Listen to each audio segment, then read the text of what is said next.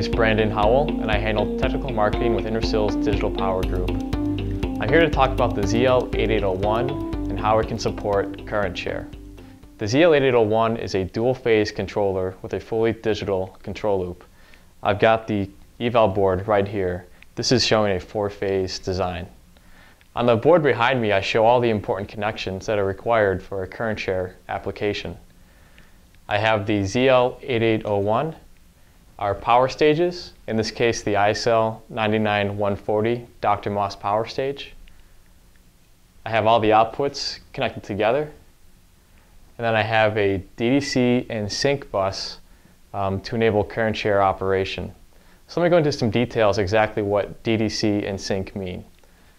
The sync bus allows us to synchronize the clock spreading between the two devices. One of the devices outputs its clock, and the other device receives that as an input. This allows us to do phase spreading to have ripple cancellation in a current share application. The other bus is the DDC bus. The DDC bus is an Intersil proprietary bus that allows for inter-device communication. Using the DDC bus, the controllers are able to broadcast their current share information between each other. We use this bus for dynamic current balance, and it allows the controllers to have equal balance between all 4 phases.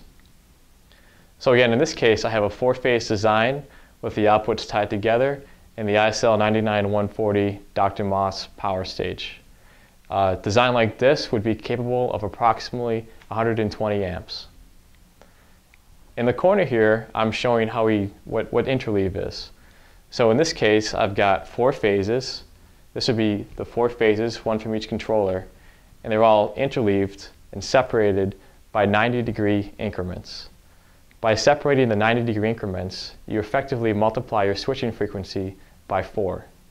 So in a 500 kilohertz per phase application, you're looking at an effective switching frequency of 2 megahertz.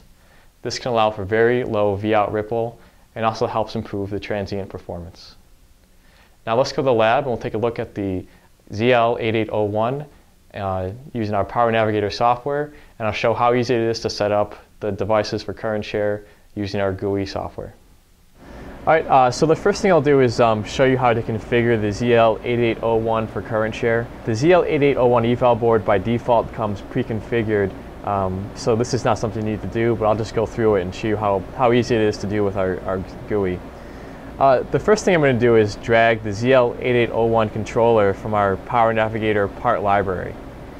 So I will drag 2 devices onto the power map. And then to put them in current share, it's as simple as dragging one of the devices by this donut looking object.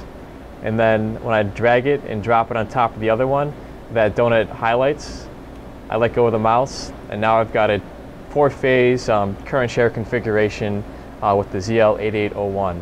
If I want to adjust the output voltage, for example, to 1 volt, I just type in 1 volt, and then I've got a 1 volt output. So setting up current share with PowerNavigator is very simple, thanks to the ease of use of the GUI.